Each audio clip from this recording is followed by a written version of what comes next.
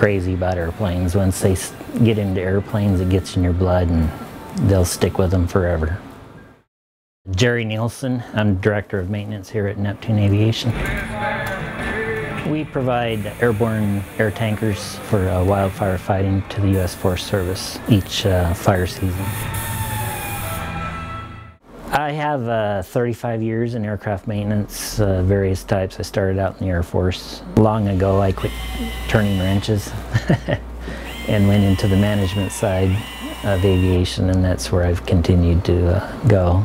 Now they won't let me work on the airplanes. We have 9 P2V aircraft that we use as air tankers. They were all built in the 50s. In the world of airplanes, these are actually pretty basic airplanes. I'd say the most difficult part of them is the radial engines. That's the most complex part of the airplane. But when you get down to it, an engine is an engine, and an airplane is an airplane. There's certain components that they just don't exist anymore. The airframes are basically very simple, and that's the part of that we could maintain almost indefinitely. But when you start talking the engines and their outdated technology, the availability of parts, it becomes not economically feasible to continue operating them for an extended period of time.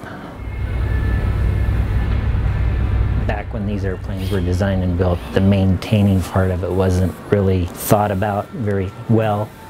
So a lot of things are kind of difficult to do. Modern airplanes are designed to be maintained.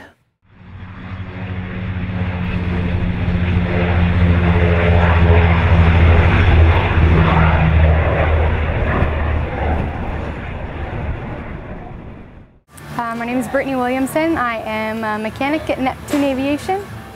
Well, this is the barrel, the nacelle right here.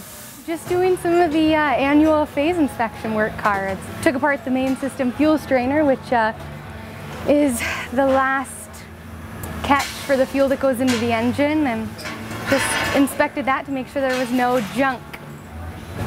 At first it's a bit intimidating, but I mean, once you get the hang of it, you just kind of go. They're old airplanes, and we kind of torture them a little bit, so they're good to us. Keep the money rolling anyways.